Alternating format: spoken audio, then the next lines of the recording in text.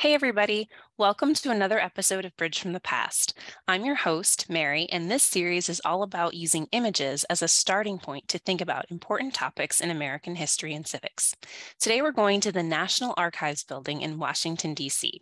How does the symbolism on the outside of the National Archives building tell us about the importance of what's inside? Let's jump in and see.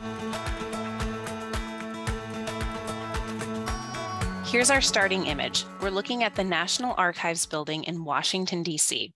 This is the main entrance on Constitution Avenue, and we're thinking about what the symbolism on the outside of the building can tell us about the archive's purpose and the importance of what's inside of the National Archives. Whenever you have an image, it's important to just take a moment and make some observations before you can go anywhere with your analysis. If you're using the handout that came with this video, pause here and make some observations of your own. Here are some things that I notice.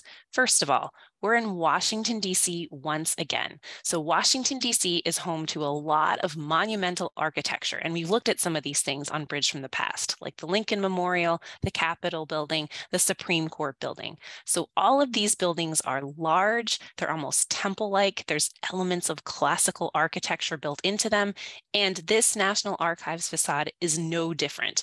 I'm immediately noticing lots of columns, 72 columns all around the building to be precise. I have this triangular pediment at the top that looks a lot like the Lincoln Memorial. I can see there are carvings in the pediment.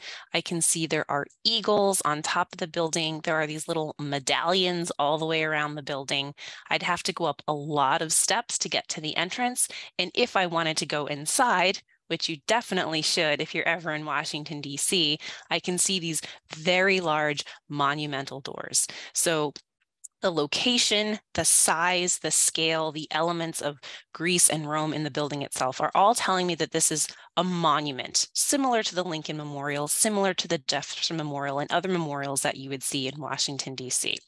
Let's look a little bit closer at some of the statues outside of the building.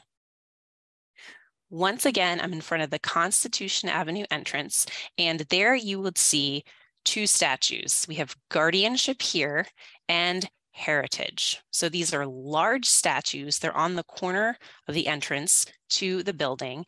And I can see that guardianship is male. He's got this really fierce kind of look on his face. He looks very strong. He's got a sword and he's got a helmet. So all of this brings up ideas of strength, of courage, of protection in front of this building.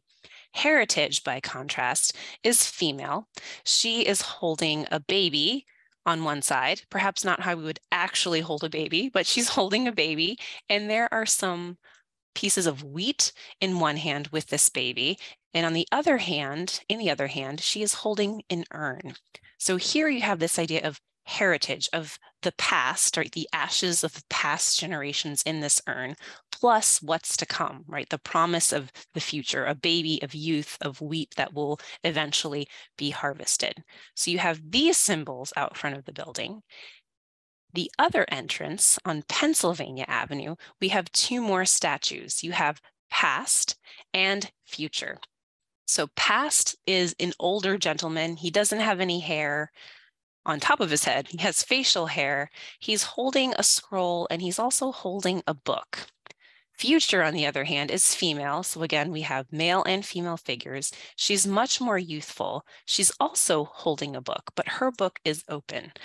This symbolism I love. We have the past of what is done, what is completed, and the future, what has yet to be written. So we have past, future, protection, strength, all of these symbols outside the National Archives. What's inside the building? Well, in the main chamber of the National Archives is the rotunda for the Charters of Freedom. In other words, you have the Declaration of Independence, the Constitution, and the Bill of Rights in one location. So this building is very much a temple. It's enshrining these founding documents. Right? Our country is based on these promises of natural rights, of limited government, and it's a place to show the importance of these things.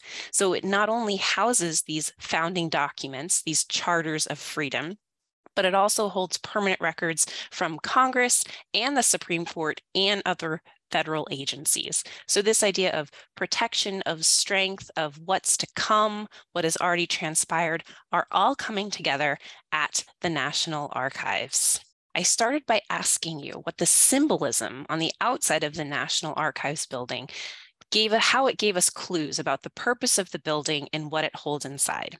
When it was dedicated in 1933 and the cornerstone was laid, President Herbert Hoover called it a temple of our history and an expression of the American soul, an expression of the American character.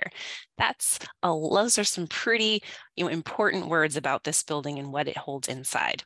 So now I would like to turn it over to you.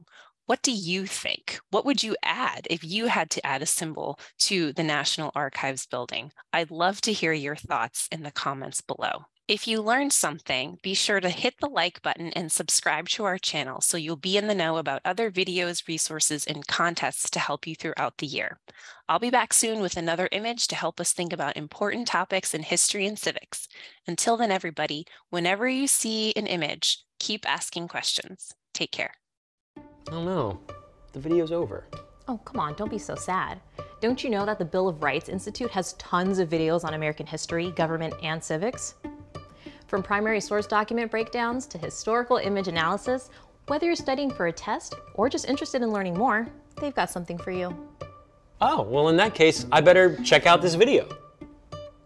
And don't forget to subscribe so you aren't so sad again.